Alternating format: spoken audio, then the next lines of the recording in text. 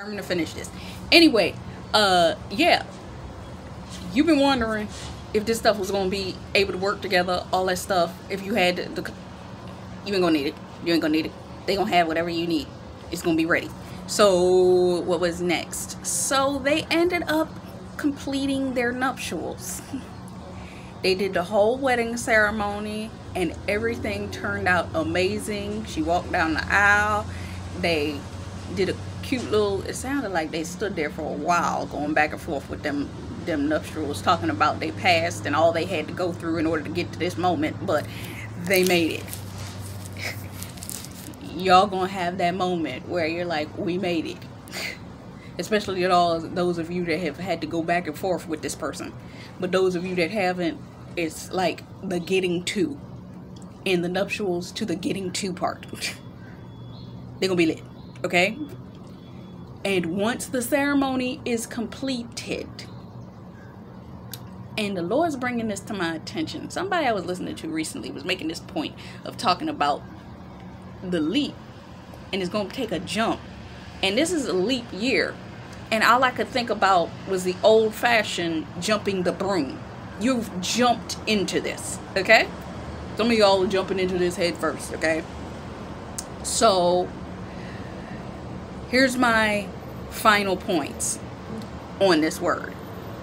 Number one, somebody here, you get married to a football player. This wasn't a random word. Okay, I said it before, I'm gonna say it again. Some of you here, you get married to a football player. Prophet Parham did a word called you're getting married to a football player or a person of status. Go look up that word. I probably got it in my community post. Go look for it. So you're gonna have to look in. It's attached to these two words in written form. Okay, you'll be able to find it. It probably isn't that far away if I don't post these on the exact same day that I post these words. So next to that, the Lord showed me something in a dream, and I'm going to try to keep my personal details out of it. Number one, you're going to be in a state of containment and contentment with your spouse.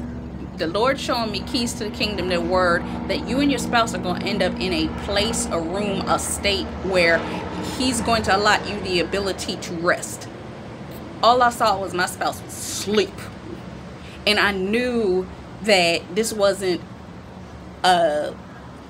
specifically Genesis 2:22, 23, 24, where he's pulling the rib out.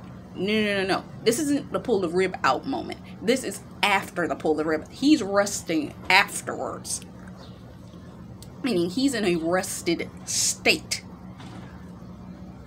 Because his home is with you.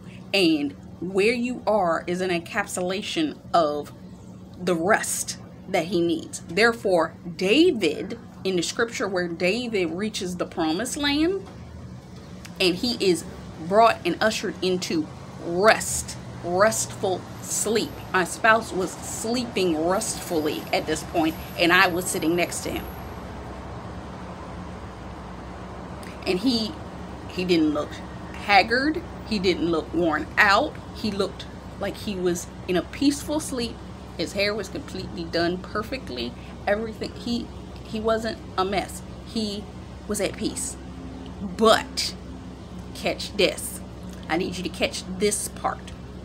You're going to be married. You may not know how. You may not see when. You may not see how. But you're already in alignment for your wedding. Okay? You're in all of this alignment. All right?